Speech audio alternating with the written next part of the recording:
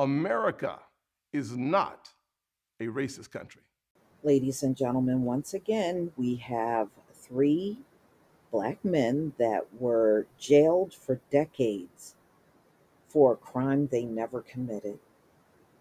This is in New York. So they were put in jail over the killing of a New York City subway clerk. And you can see him in the middle. So after decades in prison, three men were cleared Friday in one of the most horrifying crimes in New York's violence. And this happened in the 90s, the killing of a clerk. This was one of those subway transit clerks, and they were set on fire in a subway booth. But these men were not the ones that did it. So a judge finally dismissed the murder convictions of Vincent Ellerby, James Iron, and Thomas Malik after Brooklyn District Attorney Eric Gonzalez cited serious problems with the evidence on which these convictions are based. He pointed to doubts about the men's confession and problems with witness identification. The three confessed. Of course, they were coerced into confessing. And a lot of times, y'all, they are tortured into confessing. And they were convicted of murdering a token seller, Harry Kaufman. And this happened in 1995. The case resounded from New York to Washington to Hollywood after parallels were drawn between the deadly arson and a scene in a movie, Money Train. So, after years long of a reinvestigation into the case, it leaves us unable to stand by the convictions. This is according to Brooklyn District Attorney Eric Gonzalez, said in a release. He cited serious problems with the evidence that was collected, and he acknowledged the harm that has been done by these men in the system.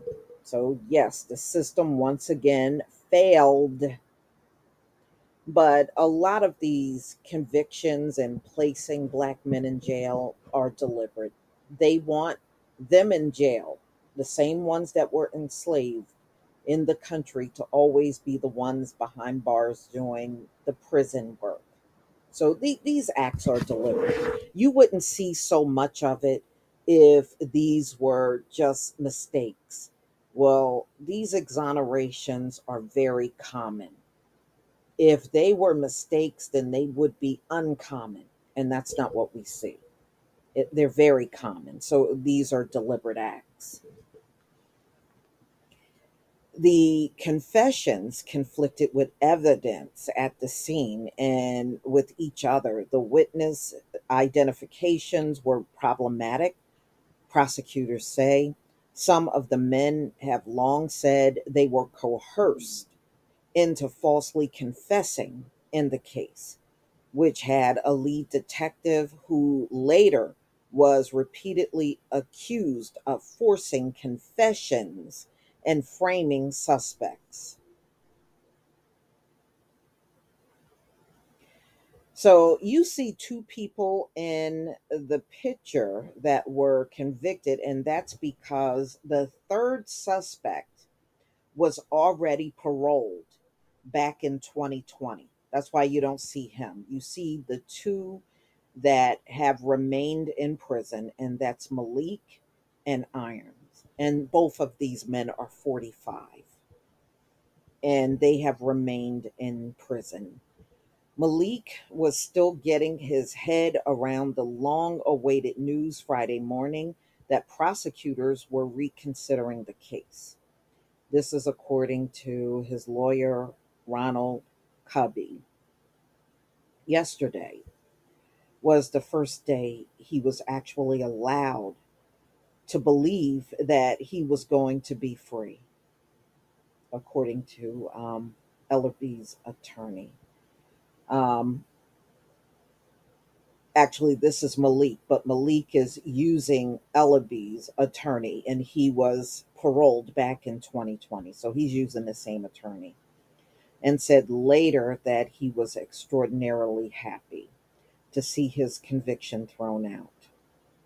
Kaufman was working an overnight shift at a Brooklyn subway station, and this was November 26, 1995, when attackers first tried to rob him, then squirted gasoline onto the booth and ignited it with a match while he pleaded, "Don't light it."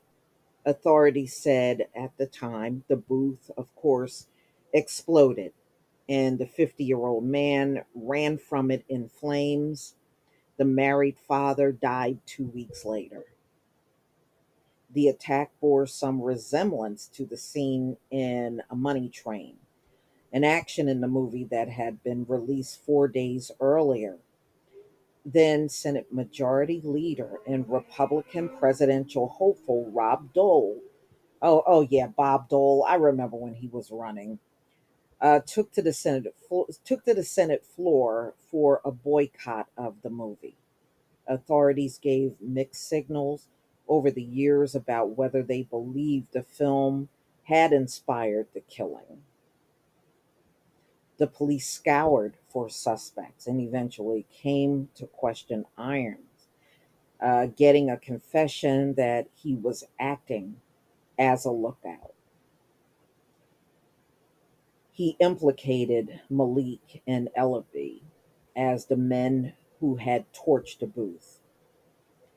From their arrests, Ellaby and Malik maintained that they were coerced into false confessions, with Malik saying that Detective Louis Scarcella, and I did a video on this Scarcella before, it was another exoneration of a different black man in a different crime. And he also framed that man and sent him to jail for something he never did, had screamed at him and slammed his head into a locker. So they tortured these guys. That's why they got the fake confession. Scarcella testified that he cursed and pounded a table and was trying to scare 18-year-old Malik, but did not beat him. But that's not the story Malik is given. Malik said he did physically harm him. Gonzalez's office said its review found that Scarcella and his partners fed important details about the crime scene to Irons, details that the prosecutors later used at trial to argue that his confession was so specific that it had to be true. But it included, clearly, it was a dubious claim. For instance, he said that he had been able to see his purpose, compliances jump. Okay, so they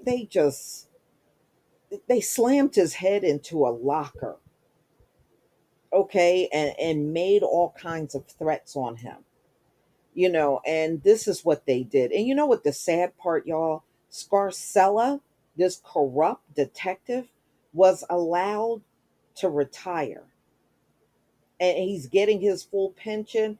And they said he did this, if not to thousands of convictions. They had to overturn so many convictions in New York that this particular detective had handled. He should be in jail for putting this amount of innocent people in jail. They said there are so many cases that they still have to review and more than likely will be overturned. He was just putting them in there and didn't care who it was, and pinning, I guess, any unsolved crime they could not figure out. They would just randomly pull someone off the street and throw crimes on them, but he primarily did this, y'all, and nobody's going to be shocked, to black men. That's who he primarily did this to. So Scarcella retired in 2000. He has denied any wrongdoing. Scarcella should not be retired. He should be in jail. Okay, so dozens of convictions since his retirement have been overturned. Prosecutors have stood by scores of others. Brooklyn prosecutors re examine old convictions is widely viewed as one of the most, serious kind of, just putting these innocent men in jail is a crime in itself. And it's saying that many of these prosecutors and people that were part of the courts, judges, and everything, they're pissed off at what Scarcella has done. But I guess they don't want to do nothing to him because, in my opinion, if you really wanted to do something, you could still arrest Scarcella for wrongly convicting all of these black men. But we know how it is. He retired in 2000. Oh, it's amazing how they will be very selective about when to enforce the law and when not to enforce the law. And they are really choosing in these instances not to enforce the law. Scarcella should not be free at all. So I'm glad these guys are free, but these three are far from the only ones. I'm convinced the majority of the prison population in America are innocent people. And I can say that based on exonerations happening so frequently.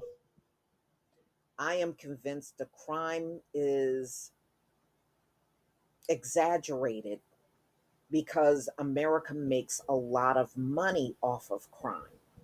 They do. They make tons of money off of crime. So, in order to keep the money flowing, you're going to falsify a lot of those crimes just for the sake of money. So, hey, y'all have to tell me what you think. I'm glad these guys are being released, but I'm not happy that the detective that's responsible for this still remains free. Please leave your comment and subscribe. Don't forget to hit on the notification bell, and I'll see you on the next video. Peace, family.